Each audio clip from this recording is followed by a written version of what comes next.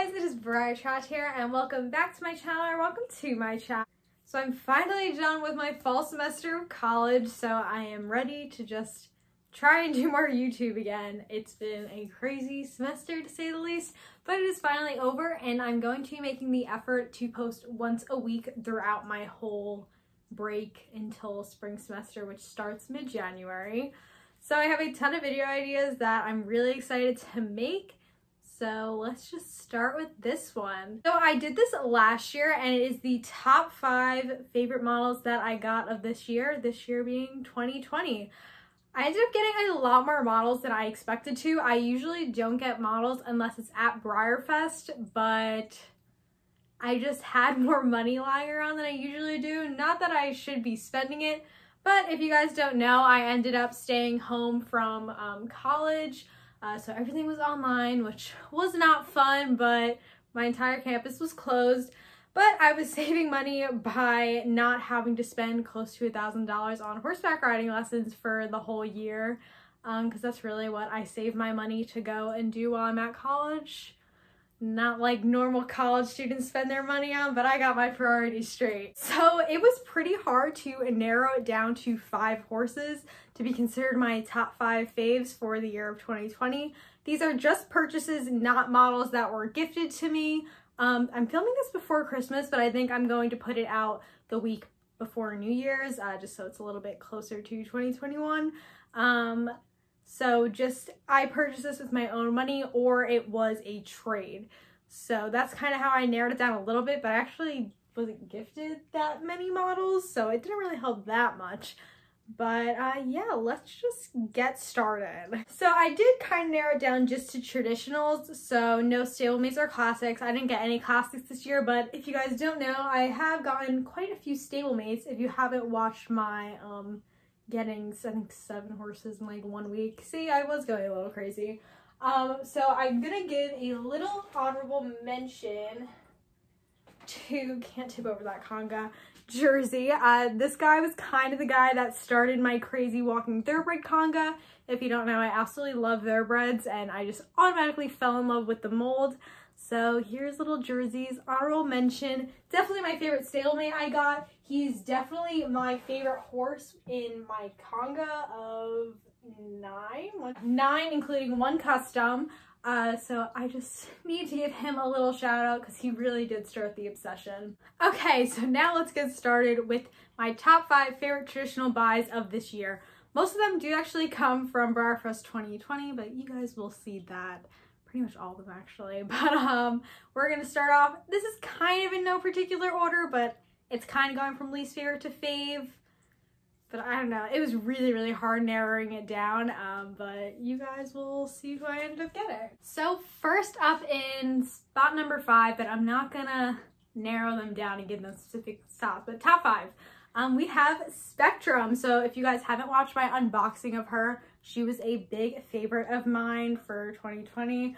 I just love the rainbow pattern. She looks so nice next to Prism. I don't have her next to Prism on my shelves because I like having them in their congas, but she's just such a nicely done horse. I got a really nice one too. Not sure how she's gonna do in the show ring, just because decorators are really hard in the show ring because it's really based on rarity, and she is just a brick and mortar horse, but still really nice horse. Really love her. So glad that I was able to get her at the Briar selling price. So yeah, this is my first of my top 5. Okay, so next up, you guys might not even know that I have this horse if you haven't followed me on Instagram at xxbriartrash. Go check it out. I got Bentley, the store special. I ended up doing a trade for him. It was kind of like unexpected, but really excited that I was able to get him. If you guys watched my first impressions of the BriarFest 2020 models, I wasn't planning on getting him just because I thought that he looked so similar to Vahana over here, but taking a closer look at them, there's definitely a big difference, and I'm happy I'm able to get them both kind of together.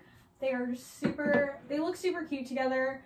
I still gotta say Vahana is my favorite out of the 2, but this guy is just so nice. I got a super nice one and I was really happy that I was able to find somebody that wanted to trade with me. But yeah, he is just such a little gem. So happy. And I do have my glossy cheesecake on the way. I forgot to mention that. I was actually gonna wait to film this until he ended up coming, but Breyer said that they're not gonna start shipping them until December 28th. So I'm probably not gonna get it until the New Year's anyway. So that will be its own unboxing. And I actually unboxed this guy on my Instagram on live. So that's why I didn't end up posting a video here, but I was gonna mention him in my cheesecake, but I was kind of thinking that cheesecake would end up coming sooner, but that didn't happen. So yeah, here's this guy. Okay, so going along with the BreyerFest 2020 models, we have the celebration horse Reggie. I just love this horse. If you guys watch my BreyerFest vlogs, I was just raving over him. I was one of the first few people to get him, which was super exciting. I live pretty close to Breyer headquarters, so I think that's kind of why I got mine so early, but it was such a nice surprise. And I got a really, really nice one. He's a little dusty. All my horses are. I really need to dust. But I really think he's one of my favorite celebration models, if not like my favorite out of like all the celebration models that I actually own. But I just got such a nice dark one. I cannot talk. Like really, really nice shading on his head, and I just instantly fell in love with him. This guy's never leaving my collection. I do only have one of him. Usually I like to keep a inbox one and then an out of box one for showing and stuff, but I just ended up getting one ticket because it wasn't in person. So I'm just really happy that I ended up with one. So that is spot number 3 in the top 3, but not really because we're not giving them places. Okay, and the 4th horse we have in my top 5 is the surprise horse from this year, or one of them. If you guys don't know, surprise horses, they come in 4 to 5 variations. I think that there's only 4 this year, but I ended up purchasing, not from Breyers, from a Facebook auction. I got a pretty good deal on her, I think. It was so tough. I was literally bidding until the last minute to get her. And I'm really happy I did. She's the Matt Palomino version. She has cute little spots on her tummy. And yeah, I was just super excited to get one.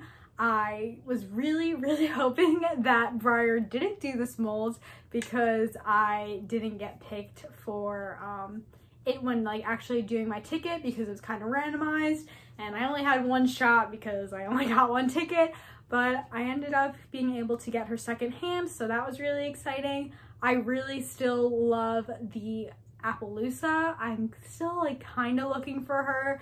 I'll probably wait until next in-person BreyerFest, hopefully see her at the Clarion and be able to snatch her up because I've been really loving her and her photos. But yeah, this is the top 4. Really pretty lady. Okay, and last but not least, I'm sure this comes as no surprise, we have Bridget, and I'm blanking on the name, but it starts with a V2, and I literally looked it up before filming this so I wouldn't forget it, but I forgot it anyway. The Mare full set from BreyerFest this year. So if you guys didn't watch my BreyerFest haul, I really suggest you go do. It shows all the horses that I ended up getting from BreyerFest because there are a few missing from here. But I got a mistake version. So let me put the little baby down and I could show off this beautiful mare who I'm just in love with.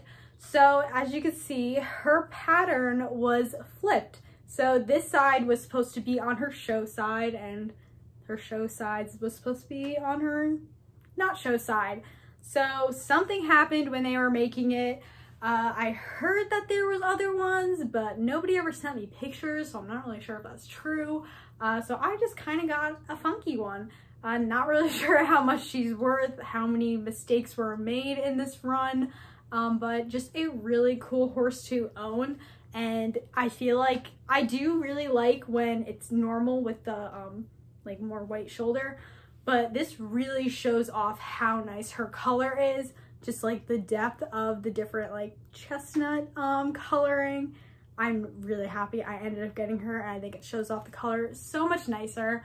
But again, do really still like the normal version. So yeah, I think I could easily say that this was my favorite. I've been lucky. Last BreyerFest I got a 1 out of 10 model that I ended up selling just to pay for riding in school. but I'm gonna keep this girl probably forever, honestly. Like, it was just such like an exciting moment, and I'm really curious to see how she's gonna show. I'm not sure how I'm gonna document that, just like an oopsie, don't know what happened there. But she's super cool, and her little son is quite adorable too. I just love little pony foal molds in general, and this guy is super cute. I hope you guys like my little Santa hats that I have on my models. I ended up putting them a little later this year, but finally got them on, and I'm super excited for the holidays, even though this is probably going to be posted after. So I hope you had a really good Christmas, Hanukkah, Kwanzaa, whatever you guys celebrate, and a really good new year. Really hope 2021 is the year, and I'm really hoping for an in-person BreyerFest. But yeah, I hope you guys enjoyed this video. Make sure to leave a like if you did, subscribe if you don't already, follow me on Instagram at x6breyertrot, and I hope you guys have a wonderful day, and most importantly, stay fabulous. Bye!